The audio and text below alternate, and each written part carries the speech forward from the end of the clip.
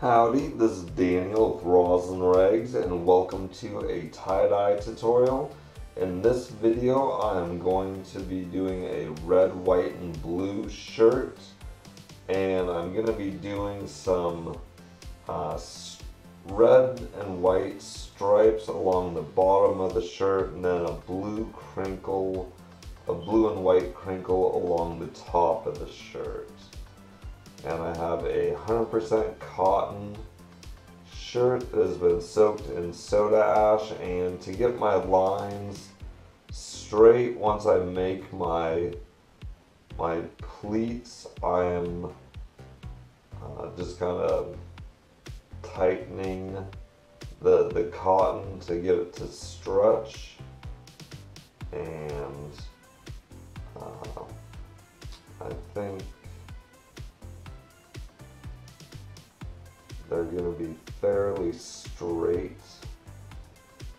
So here is the vertical lines going up and down the shirt, and I'm going to bind them with a rubber band.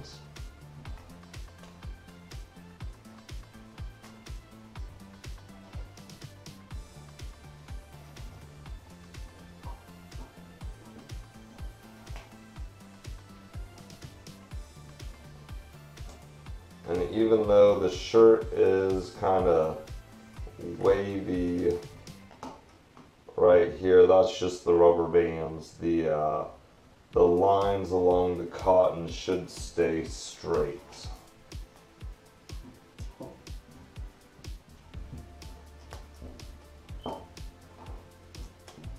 And once it's kind of banded up, I don't really care if it moves around too much.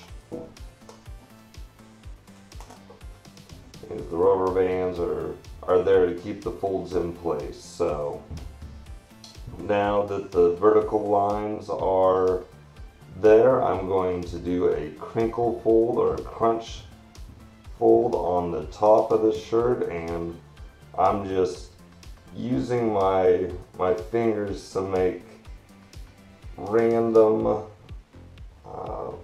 I'm bunching up the fabric just kind of randomly and trying to get it all about the same height. And it's about a ½ an inch or so.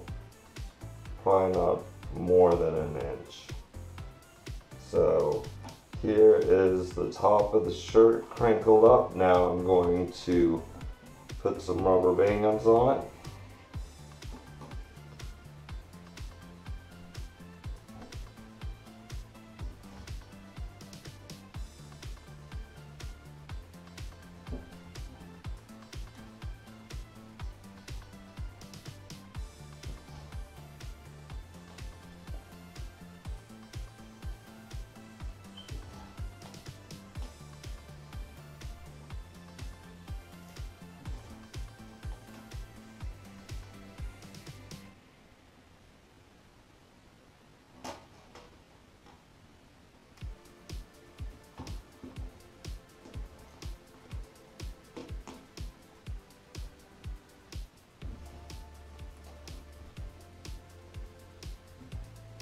And then I'm also just kind of putting some pressure on it as I rubber band it, and that just kind of helps the rubber bands tighten in the folds.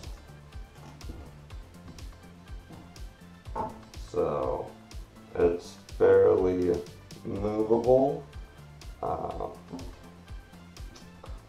So here is our, one more rubber band. Here is our folded red, white, and blue shirt. Let's go dye it. I am in front of my dyeing tray, which is just a refrigerator rack and a plastic tub, and I have some navy and some red right in front of me, and I'm going to start with the navy, and both of these have been mixed with some sodium alginate, which is a dye thickener, so it will just kind of go into the fabric. It won't spread as much.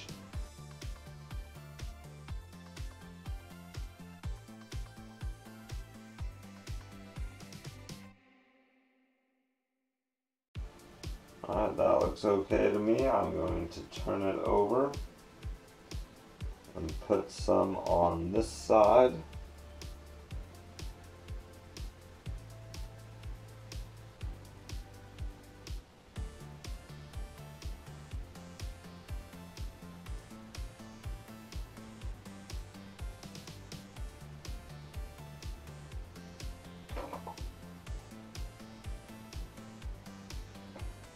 Alright, now I'm going to put some red just on one side of this, and I'm just kind of choosing this side.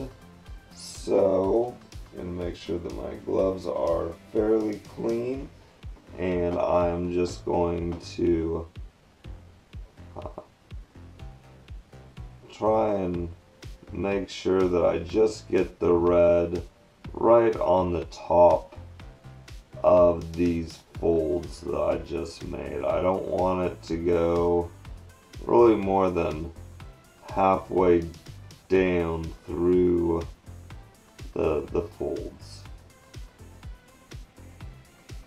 And one way to think about it is the amount of volume that the cotton is taking up, the dye, it will take about that much dye. I'm not sure if that's by weight. I think about it more by volume, or the amount of air that this little spot can take up. It can take about that much dye. So if I want to go halfway through the fold, then I'll just do half as much dye as I think the whole section of fabric will take.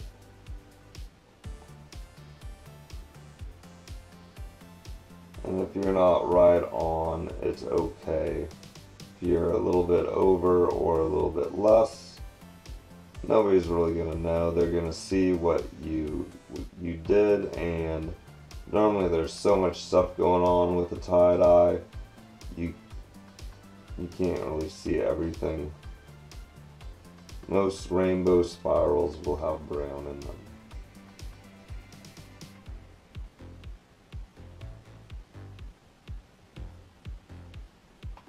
So now I'm just kind of going along. I've gotten red everywhere that I kind of want it to.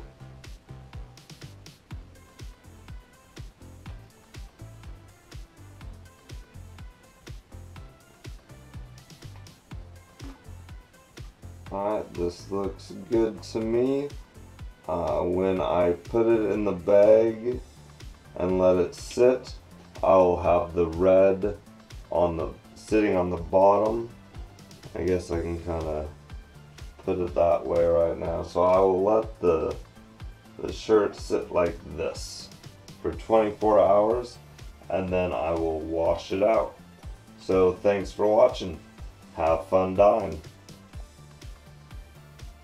Howdy, I'm Daniel, and thank you for watching the video. Here is the opening of this red, white, and blue design that I just filmed. This is right after the first washing, so it's a little damp. It will lighten up a little bit when it's all dried up, but for the most part, this is what the design will be. This is the first time that I've seen it not folded up and dyed.